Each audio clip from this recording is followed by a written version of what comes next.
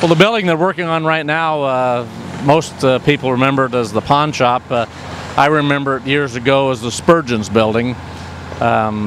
Years later, Howard Johnson and Hallie Johnson bought the building, and I think he told me there were 16 different renters in that building. That's how many, including barber shops in the basement, a fur shop in the basement, a shoe repair business in the basement, and he's always proud to say that it was paid off in 3 years.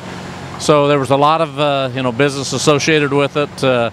I think Dr. G had an office in there at one time. Soil conservation was in there. So, like I said, there's just a lot of history to the building. But it's again one of those buildings that over time needed some roof repair that wasn't done, and reached a point where it was not salvageable anymore. So, just as a block down, there was an old hotel that was torn down, and now is the home of the museum. This building will be torn down, and what will replace it will be something that 50 years, 100 years from now, people will have memories about that. So, it's just a lot of progress in Shenandoah. We're very proud of all the work that's being done. Proud that we had a mayor and city council that saw the vision in this project, and we think that everybody will be very pleased.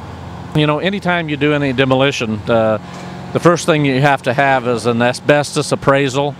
That appraisal in our case was about 125 pages.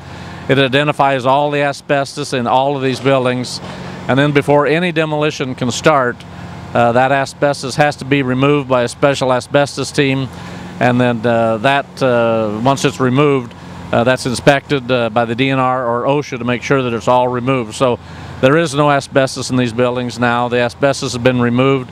That's taken to a certified asbestos landfill site, and what you see now is just rubble. Some of this rubble, the clean brick, is going to be used out at the trace in some areas that they've had that have washed away.